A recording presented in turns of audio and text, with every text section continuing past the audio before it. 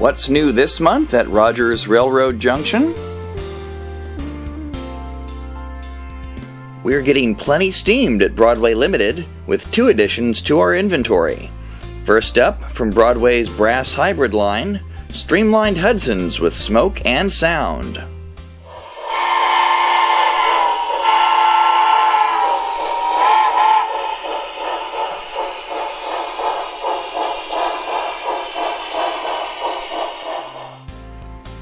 Featuring all the detail of brass construction with none of the headaches, these engines are fully operational with dual mode controls for trouble-free running on both analog and digital layouts. A 5-pole skew-wound motor with precision gears allows for smooth running, while individually sprung drive wheels provide easy tracking through switches. Meanwhile, key components such as brake shoes are fabricated from plastic, preventing the annoying electrical shorts that have historically plagued brass locomotives. The final result is a model that encompasses the best of both worlds, the detail and hefty pulling power of brass with the reliability and price of plastic. Compromise is now a thing of the past. And then there are consolidation types from Broadway's Paragon 2 line.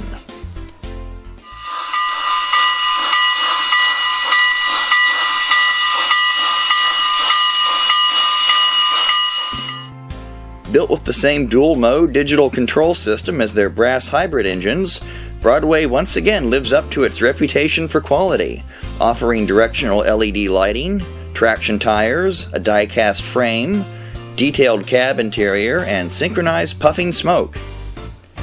Yes, friends, it's all that, and a really sweet voice to boot.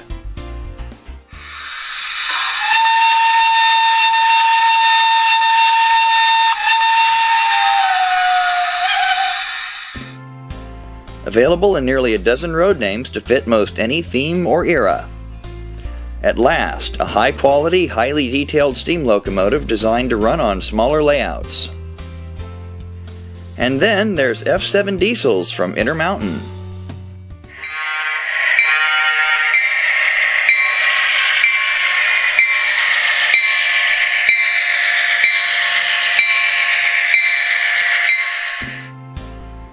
One of the most well-known and widely distributed locomotives in history, EMD struck gold in 1949 when they introduced these bull-nosed beauties as the latest installment of their well-regarded F-Series.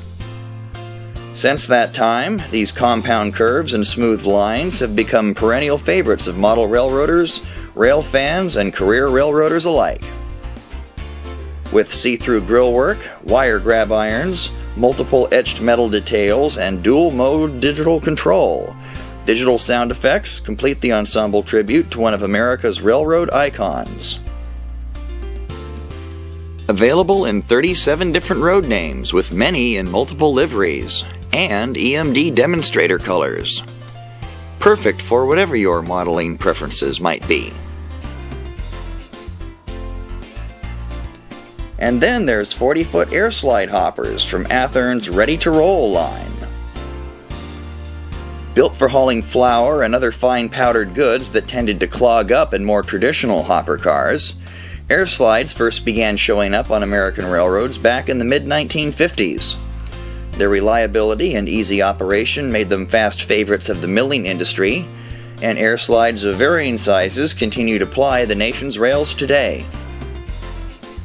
Built to either early or late car body standards and sitting atop Bettendorf trucks with either plain bearing or roller bearing journals, both dependent upon road name, Athearn has equipped these cars with mesh roof walks, full underbody detail, wire form grab irons, knuckle couplers, and machined metal wheels.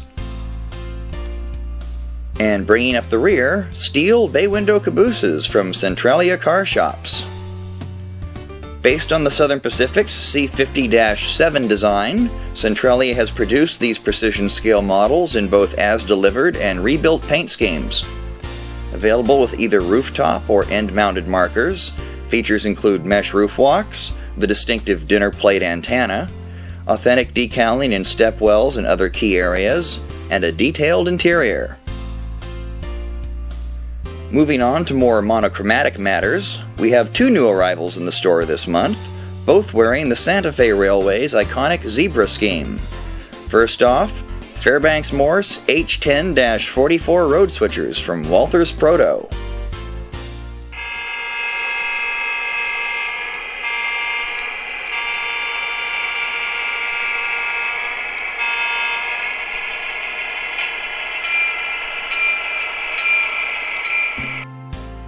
Introduced in 1944, these 1,000 horsepower road switchers marked Fairbanks' initial entry into the locomotive market.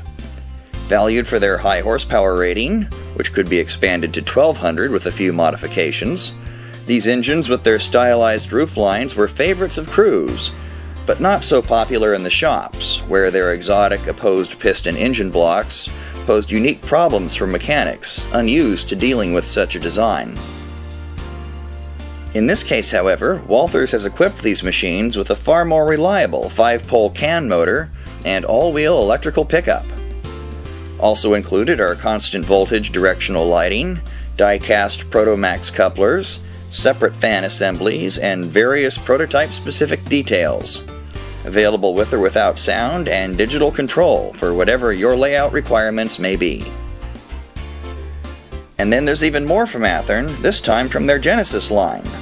Also sporting the slimming vertical stripes this month, EMD GP9s. A stalwart of railroads both domestic and international, this venerable 1,700 horsepower workhorse burst onto the scene in 1954 and has been in near universal use ever since, with many examples still employed today by short lines and regional haulers. Built to the typically high standards of the Genesis line, included features range from bidirectional horns and nail-type antenna with ground plane, to detailed cab interior, full MU connections, drop steps, wire-form grab irons, prototypically correct journal caps and side skirts, and a skew-wound motor with precision gearing.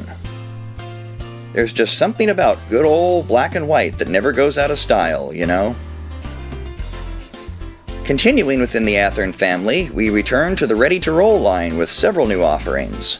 First up, 50-foot rapid discharge hoppers with realistic coal loads. Patented by the Ortner Corporation in the summer of 1965, rapid discharge hoppers were designed for the very purpose which their name suggests.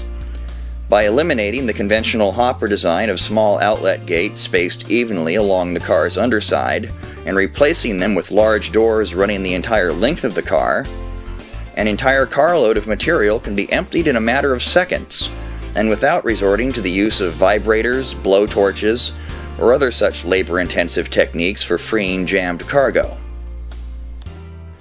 Equipped with a removable load for running either empty or loaded trains, Athearn has delivered the goods with detailed actuating mechanisms on the outlet gates, along with wire grab irons, internal bracing, and 100-ton roller-bearing trucks with blackened metal 36-inch scale wheels. Then there's offset cupola cabooses, available in 5 different road names and featuring crystal clear windows, separately applied roof walks, smoke jacks, brake wheels and brake stands, wire handrails and ladders, knuckle couplers, and optimized weighting. All's well that ends well with these iconic endpoints to the American freight train. And even that's not mentioning 50-foot gondolas, also from the ready-to-roll line. Riding atop 70-ton trucks with 33-inch metal wheels, Athearn has crafted these utilitarian workhorses with highly detailed injection-molded bodies, McHenry couplers with scale knuckles, separately applied brake wheels, and optimized weighting. In service from the late 1950s up until the present day, virtually every conceivable load has been carried in the trough-like confines of these cars. From tractors to scrap metal, to pipe sections, to steel coils, to maintenance of way equipment. If it's big and bulky, it's probably traveled by gondola. And from big and bulky to small and dainty, we've got it all right here under one roof. So come on down and see what's happening at Rogers Railroad Junction today.